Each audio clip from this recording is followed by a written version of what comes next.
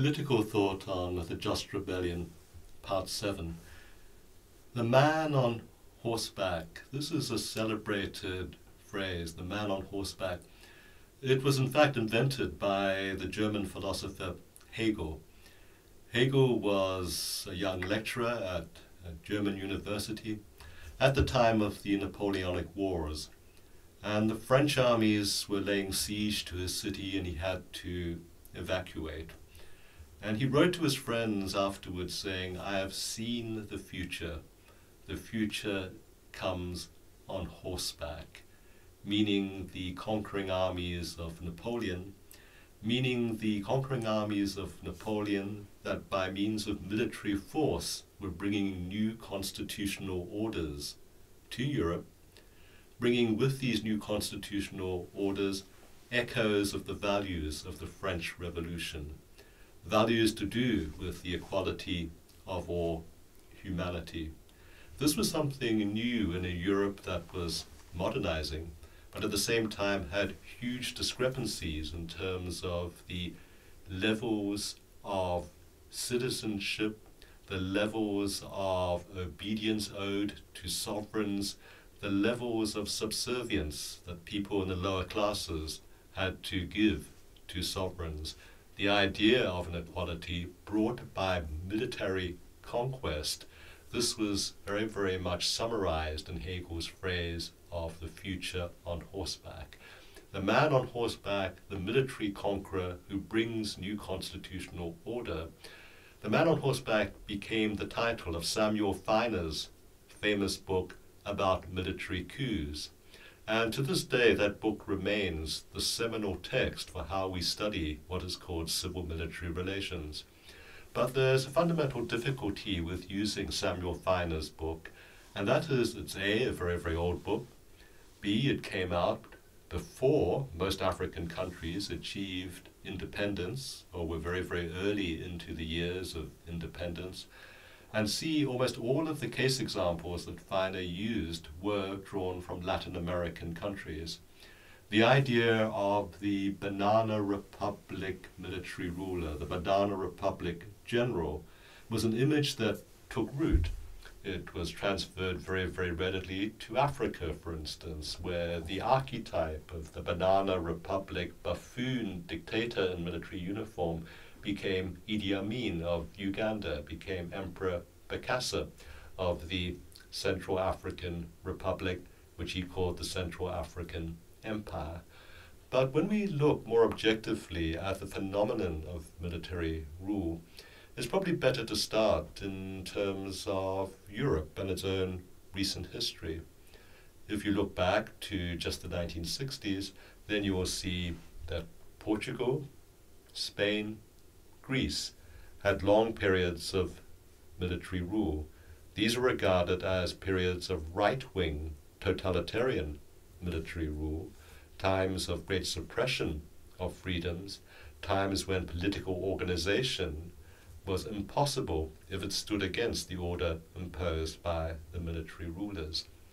This seems like a dark hour for Europe, but in fact it was a very, very recent hour.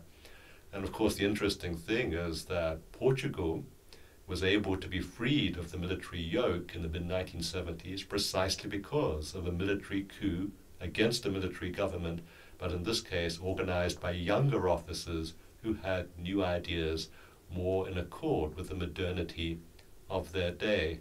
And it was because of their actions that Portugal began to decolonize in Africa, that Portugal, who up to that point in time was regarded as the sick country of Europe, began to modernize and develop to the country that it is today. And that was accomplished by a moment of military idealism. So looked at from that perspective, there's more than one demeanor that can be associated with military rule. And in fact, when you looked at great modernizing moments in the 20th century, you look at the movement of the free officers in Egypt led by Nasser, at a stroke began the process of modernizing the country. When you look at what happened in Turkey, the uprising led by Ataturk at a stroke, began the modernization, the development, and the secularization of Turkey. Of course, you had a somewhat less fortunate demeanor of this kind of phenomenon in places like Iraq and Syria, but there is more than one way of looking at military rule. But why is it so common, whether of a right wing or a left wing, whether of a progressive or of repressive nature? Why is military rule so common in almost every single part of the world? You have different kinds of military government. You could say the People's Republic of China was born of military government because of military conquest in the Great Civil War that ended in 1949. You could certainly say that governments in Africa today, such as in Zimbabwe, were the product of military victory in struggles for liberation. Not everything that's come out of those struggles has been beneficial, but a mixed record at the very best, some of which has been very, very good. But the question that most vexes commentators when they look at civil-military relations is not the moment of liberation when an armed struggle was perhaps justified, is what happens when, in what seems like a stable civilian regime of long standing, the army rises up. And this is where theorists have been very, very vexed as to how best to account for this phenomenon. People have written very, very large tracts of very often unhelpful work to do with what they regard as a certain military condition. Someone like Samuel Huntington wrote about weakness in society on the civilian side of things, and this weakness automatically draws in the strength of organization of the military. The weakness of government creates a vacuum which the military, with its strength, fills. This is a very, very neat account, is a very symmetrical account, is an account which can only have been written by a North American academic. Because, of course, what happens in societies where both the civilian government and the military are weak institutions, where the military is weakly organized, and its only advantage over the civilian administration is that the military has got weapons. So by force of arms, they can achieve a takeover of government, but not necessarily bring any further strength to that government and to its prospects of running the country for the betterment of its citizens. All the same, we are looking now at an era where military governments are on the wane. They're disapproved in Africa. The African Union no longer tolerates them or tries its best not to tolerate them. You cannot be a military government and retain membership of the Commonwealth, for instance. You have to leave if you're very, very much involved in taking over the government by military means. But military strongmen remain very firmly in the background of many countries. Probably the prime example of that, as we speak at this moment in time, is what's happening in Burma.